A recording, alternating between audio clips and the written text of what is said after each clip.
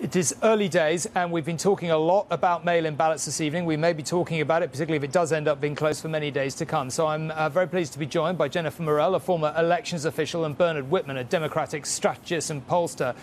Jennifer, maybe I can ask you first. There's been so much talk of the possibility of election ballot fraud in this. It's even been suggested that the Russians are trying to interfere with mail-in ballots. I mean, how credible do you think the possibility of fraud is? How seriously should we take it? So thanks, Tom. It's really a pleasure to be here. We know that those instances of fraud are few, they're rare. Those that have alleged that there is widespread fraud have yet to provide clear evidence of that. And I think that thing that's important for viewers to keep in mind is that the process of the steps that election officials go through to process those mail ballots, it's more than just opening the ballots. There are layers of security all the way from the time they're received by a local office until they're scanned and ready to be tallied and counted. And so understanding each of those steps of verification are really important to understanding what a trustworthy option this is for voting. Bernard, are you worried about these allegations of fraud and the possibility that if it's close, we might end up with an election mired in dispute and legal argument and perhaps worse? Yeah, I'm incredibly worried about it. I think the most likely scenario actually is that Joe Biden wins, and we'll be looking particularly at Arizona. If things or things are a little muddled with Florida and Georgia and Ohio and North Carolina going for Trump, then we may have to wait to see what Arizona brings, because Pennsylvania, of course, counts it very, very late.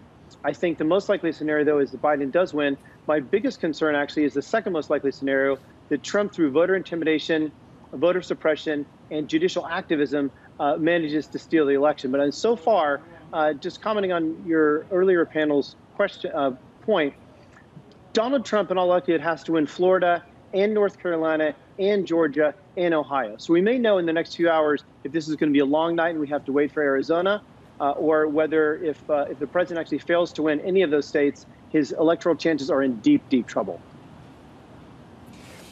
Democrats, I mean, just the whole idea of Florida kind of always seems, understandably, to make Democrats nervous. You know, you've been ahead in the polls, let's be blunt there, admittedly in a tiny way, pretty consistently, and yet here it is, the possibility of it slipping from the Democrats' grasp once again. What do you, I mean, are you worried by that? What does it tell you? Do you think about anything going on elsewhere, or is just Florida, Florida?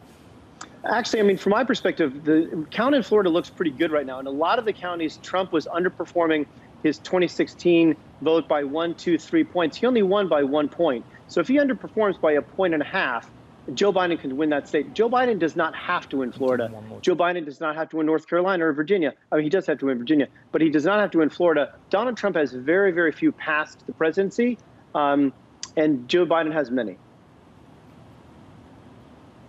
Jennifer, can I just come back to you on the whole question of mail-in votes? I mean, people in Britain, I think, don't really know that there have been hundreds of legal cases already. Can you just talk us through how complicated it is, or it may be, ensuring that every vote counts, and why there are so many potential sort of legal arguments, if I can put it that way, if a party wants to make legal argument about these mail-in ballots? Sure. So I'll try and cover both the verification or the security part of it, as well as the challenges. So it actually starts when they're delivered. There's been a lot of discussion and some challenges around the use of mail ballot drop boxes.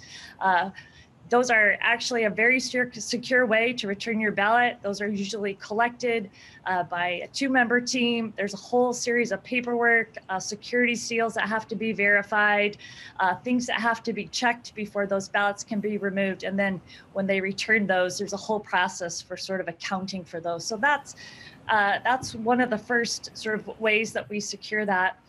When all those ballots come back, and this is regardless of the state or jurisdiction, as one of your earlier guests mentioned, these rules vary and the type of equipment varies state to state. But across all 50 states, there's a process for checking those ballots in to give that voter credit for returning a ballot.